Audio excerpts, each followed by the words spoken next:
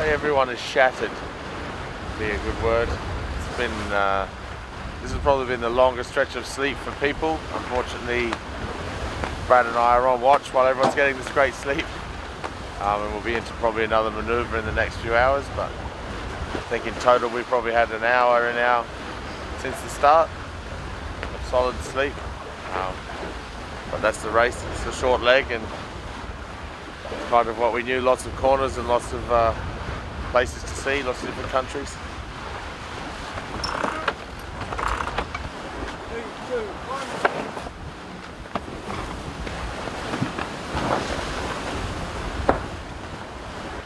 Tired would probably be the first thing I'd say. No one's really had a proper sleep yet. But light winds ahead, it could change. Just woke up to being able to see all the boats. So it's almost a restart. We've got Dongfeng and Mukra at the front, and then Vestas and then us. So I guess feeling hopeful as well.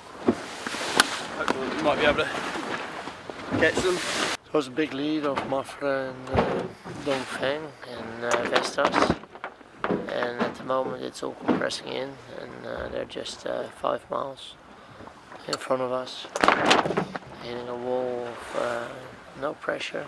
So it's basically like a big bungee again, and a bit of a restart.